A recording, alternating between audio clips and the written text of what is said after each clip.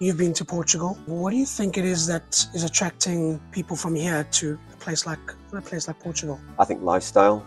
I think Portugal always has that reputation of just very luxurious lifestyle. Typically it used to be the Algarve, but I'm a big fan of the Silver Coast, as you know. Yeah. And that whole area is just particularly beautiful. Welcome back.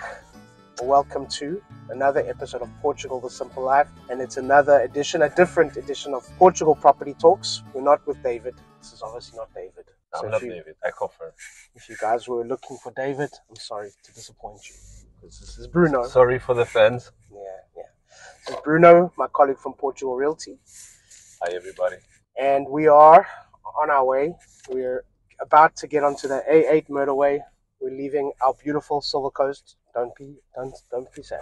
I'll try to not cry. Yeah. So tell people, we've got listeners from all over the world, and we've got clients from all over the world, and some of them maybe don't know what Place in the Sun is, the ones that are not in the UK. What is a Place in the Sun? What happens there?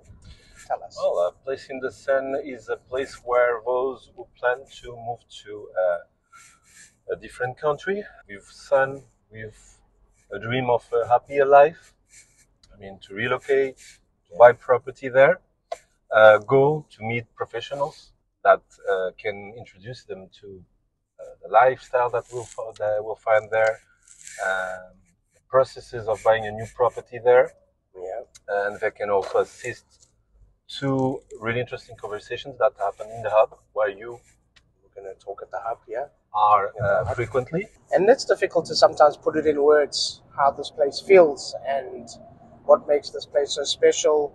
But it's those things, it's the people, it's the way of life, it's the quality of life, it's the calmness, the safety, and those are the things that people are looking for. That's why they come to these shows.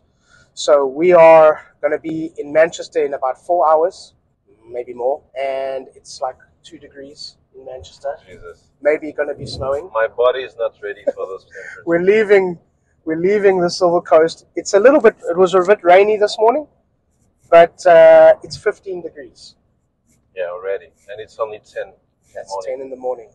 And we're going to Manchester. So what we're going to do, we're going to bring the sunshine, we're going to bring the smiles, and we're going to bring the warmth of Portugal. Not just the weather, but the warmth. Yes. Yeah. Let's do it. We're coming for you, Manchester. See you soon, guys. Hello, so I'm here with Charlotte, Ham. Hi, everybody. What do you enjoy about doing the shows? Yeah. Oh, I like just talking to people about Portugal. That's my main thing. Is just to talk about how awesome Portugal is and how our lifestyle is. That's the best. We can also talk about the weather. We just walked through rain and cold to get here. So weather will be a cool thing to speak to people about. Yes. Are you missing? Even in the winter, it's not this cold for us. No. Never. No. Are you missing Portugal yet? Very much already. I'm sorry, it's too cold here. No way. We're going to test out some British coffee now as well. So we'll see how it tastes. Compares. But already after that walk, I'm already missing home. Yes, me too. But it's going to be great. Yeah, going to have a good one. Bye, guys. I'm here with Andy Bridge, MD of A Place in the Sun. Good to see you again. Nice to see you, Dylan. So we're on the last day with the final hour of the show, and we're in the special room here. But how's the show been for you guys? It's been good. Yeah. Vibrant, buzzy atmosphere. I think we've had 5,300 people who've all bought tickets to come to the show. Amazing. So, that appetite that British people have for buying overseas just doesn't seem to go away. Surely there are, financial pressures and the market goes up, the market goes down, but underlying, there is a bunch of people every year who either want a holiday home or want to move overseas. And that moving overseas percentage is going up and up and up. It used to be, maybe 30% of the audience looking to move, and now it's 50-50, if not a little bit more. I want to come back to that because that was something I wanted to ask you.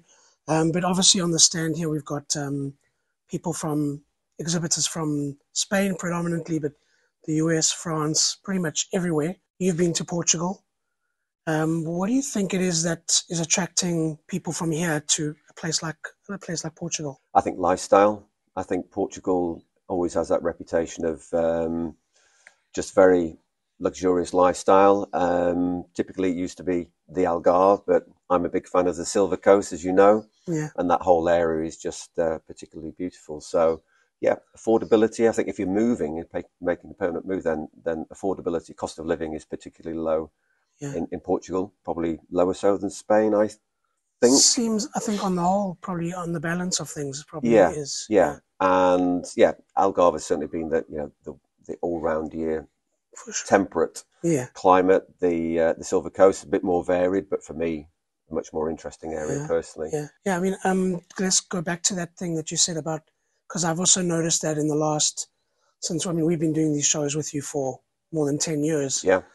And it has gone from golfing, holiday home, beach, apartment. That was the typical thing, wasn't it? The typical thing to people now, and also mostly retirees, now going from people with families, young couples. The demographic has changed considerably in the last 5 years. I mean, what do you think's happened here that's brought people to that point that is more of a looking for a place to live? Yeah, the relocation thing has typically, as you say, been people looking for is it the D7 visa, the retirement visa? One of them. That's one of them, yeah.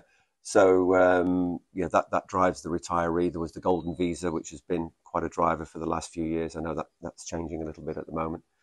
But yeah, as you say, young families. I think there is I'm not one to run down the UK because I love living in the UK, but there's an awful lot of people who feel a bit disenfranchised in the UK and do see, particularly the younger families, who do see an opportunity to go somewhere, like Portugal and start a new life. There's our TV show, there's other TV shows about starting businesses in Portugal, whether it might be a small hotel or opening a coffee shop or something. And, those have got a lot of traction, and that idea is interesting for a lot of people, I think.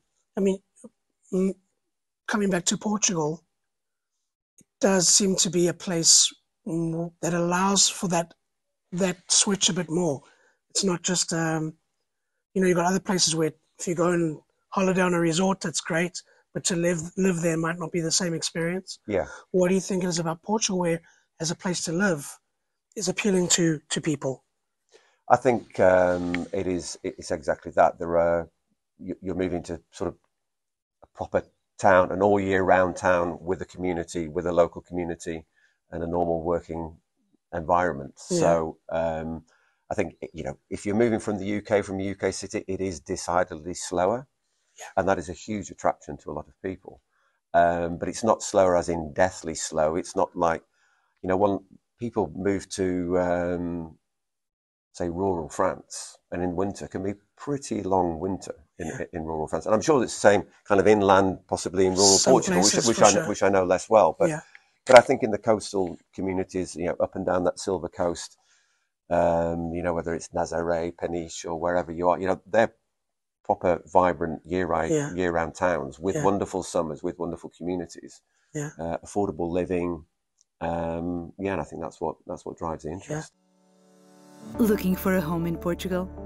This break in Portugal, the Simple Life podcast, is brought to you by Dylan and his team of certified realtors at Portugal Realty. Portugal Realty offers the exclusive Simple Life homebuyer program. Visit PortugalRealty.com today and book your free call to find out more. Welcome to the Simple Life. You visited often. You've been to Portugal back and forth a few times, many times. I mean, besides the obvious things, what do you think sets Portugal apart? What do you think makes Portugal a little bit unique? I think it's that pace of life and sophistication of culture, long-term ties with the UK. That has some sort of traction, I think. I think a lot of people have holidayed there and thought, this is lovely. I think originally, or typically, it used to be a bit of a challenge to get people to think outside of the Algarve. And it was always that bit of the Algarve that people wanted. But now they're more, all along the Algarve, there's more interest, more towards the Spanish border, Moncarpich over that way. There's a lot going on over there. And I think people are more open to different areas in Portugal. What's unique about it? I mean, it is the Iberian Peninsula, so there's Spain and Portugal have a lot of similarities, but of course they are vastly different culturally. In some ways. And some people, it just chimes with them that they love Portugal and Portuguese culture. Yeah. I mean, the food, the affordability in restaurants, that access to good, simple produce, well prepared, good produce, simply prepared at an affordable price. And, they love, you go to any restaurant with your kids, that's never any problem. There's such a nice vibrancy about that sort of interaction. Okay, everybody, we're here in Manchester. I'm here with Paula Meireles. Paula, tell us a bit about yourself. Hello, good afternoon. I'm Paula Meireles. I've known Dylan for a few years now. We've been doing this for a long time.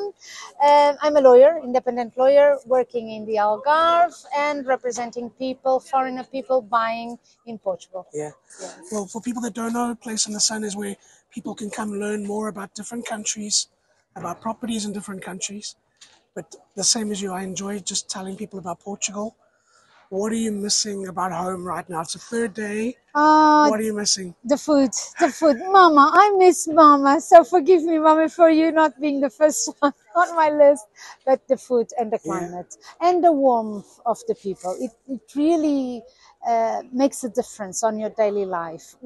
Waking up and having your neighbor with a big smile saying hello to you. Como estás, Paula? Makes the whole difference on your day. What do you think people are finding in Portugal that's making them want to move like this?